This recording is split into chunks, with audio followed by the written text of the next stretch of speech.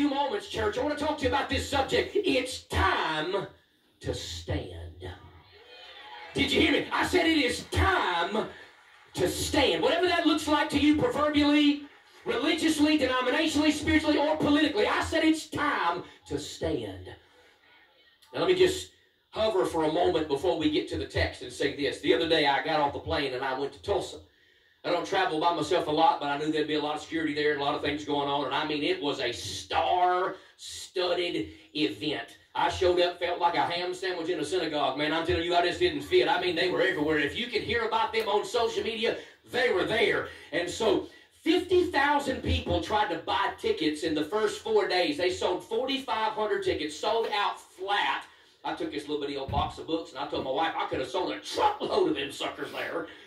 And so I showed up, and I was one, and some of you saw it. I was a first speaker, and I was a last speaker. Matter of fact, it was interesting. I stood on the platform. One of our men actually captured the footage of it on his phone, and I stood on the platform at the end of the first night, thousands of people all around, and they said, we want you to treat this auditorium, and it was a massive auditorium, Rainbow Bible Church and Rainbow Bible College. They said, we want you to treat this just like you would your tent on Sunday morning and get up and give a gospel invitation.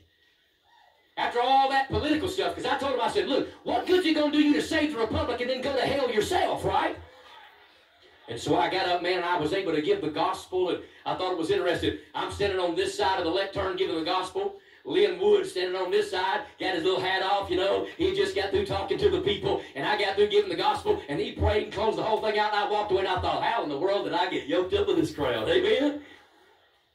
But that afternoon, about 1:30, they threw me up there and they said, we want you to talk about the fact that your book says this means war. We will not surrender through silence. Get up and talk about the churches needing to be open. Get up and talk about stiffening the backbone of God's men and pastors around the nation. And so I got up, and they were much like us. Man, they were on their feet. They were happy, clappy. They were jumping. I thought, man, they're going to run all over this place.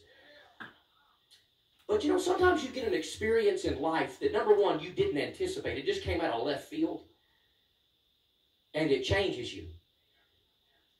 I mean, sometimes it just happens Johnny on the spot. You know what I mean? So I'm like right in the middle of it. And I can think about a lot of stuff while I'm preaching.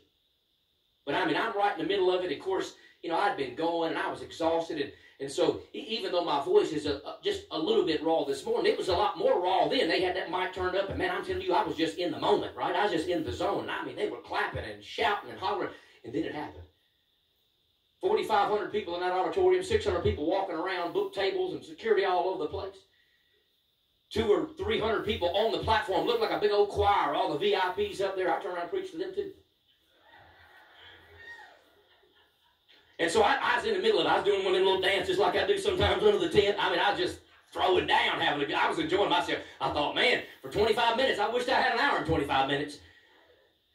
And so while I was preaching, I got to that part where I said, look, I'm telling you, it is time that we stand up and we take this nation back and we quit giving them our rights and we got to open every church, and I went on. And then when I did that, it's not that they hadn't stood yet. They had been standing. They had been clapping. We're used to that right here. I enjoy it. I can preach without it, but I like it.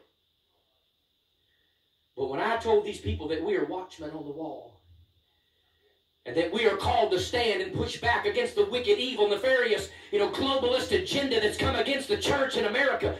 These people stood to their feet, and I'm telling you, in one mass choir, behind me, around me, beside me, above me, beneath me, everywhere, in the balcony, I mean, these people just began to chant, and just began to cheer, and just began to clap, and began to holler, and in the midst of it, without anybody saying a word, there were about 30 people in that building that just randomly, in and of themselves, had brought shofars with them. That thing used to scare me till I realized what it meant in the Bible and the prophetic symbolism with it. Now, I mean, I'm up there preaching in a big way, having myself a big time, because I like to have a big time when I talk about Jesus and the Bible. And man, I'm up there, rah, rah, bitch, kumbah, and they're shouting, they're hollering, I mean, they're clapping, and about 30 of them people let loose on them shofars while I was preaching. Man, I'm telling you, I'd like to stop and see that Jesus was coming. I'd never been in anything like that in my life. It was an electrifying experience. I like to preach out of my shoes, Buford. I mean, it was crazy. I mean, 20, 30, I mean, they was a-blowing them, and I felt like Mel Gibson. I was about to take over everything. I was looking for a horse to ride in that place. I was so excited. But it showed me that there's a lot more of us standing than the left wants us to believe, ladies and gentlemen. And it is time for war. It is time to stand. It is time to fight. It is time to pray. It is time to fast. There's no time to back up. There's no armor for the back of a Christian because you're not supposed to be in retreat, and God's got your back. We're not running from the enemy. We're running to the enemy.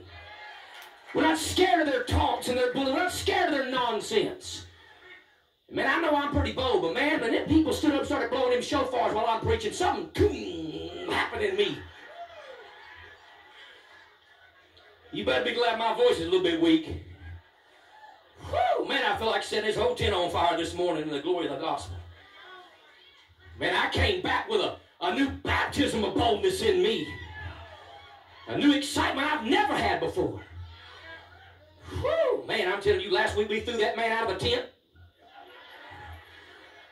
Man, I love all of you. Don't mess with me. I feel like I can throw out 50 of you this morning, amen. Man, we ain't playing anymore. I'm telling you, I've come too far to turn back now. It's time to stay in church. It's time to stay. So let's get to the text because the Bible's more important than what I got to say. Daniel chapter 3.